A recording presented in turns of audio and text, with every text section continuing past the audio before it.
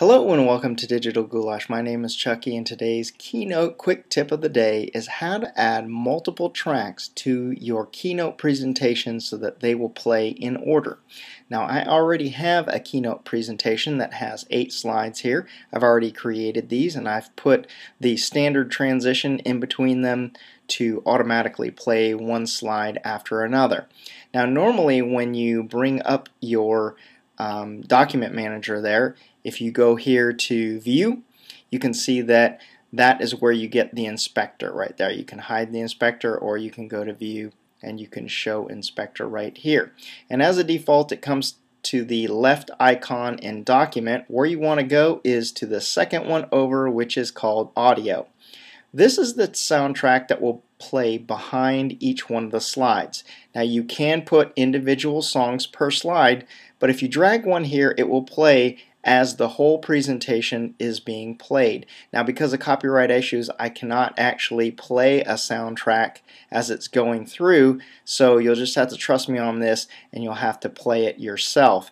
Now the next thing we need to do is we need to go to view and we need to show media browser. What that's going to do is when we click on audio, anything that is in your iTunes library is going to be available here.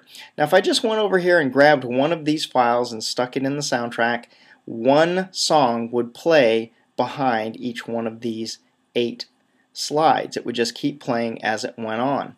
But if you want to have more than one song play, you will hold down the command key and then you will just select multiple tracks. Then grab hold of the multiple tracks and you can see there's the number 3 there and drag it over there to the soundtrack. And what will happen is you can sit here and play the soundtrack and you will find that it will play those 3 tracks in order.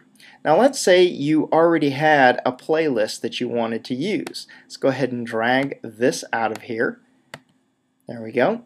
And I already have one called Running Mix. I can grab hold of this Running Mix, which is a playlist of mine, and I can just drag that playlist over into the box that says soundtrack. I will probably get the little rainbow wheel here for a few seconds as it is adding multiple soundtracks to this. See, multiple files. If you hover over that, there's multiple files on here, and what it'll do is it will play all the songs in my Running Mix. So that's your Keynote Quick Tip of the day, adding multiple audio tracks to your slideshow. If you haven't done so already, please subscribe to my videos, give me a thumbs up. Cheers!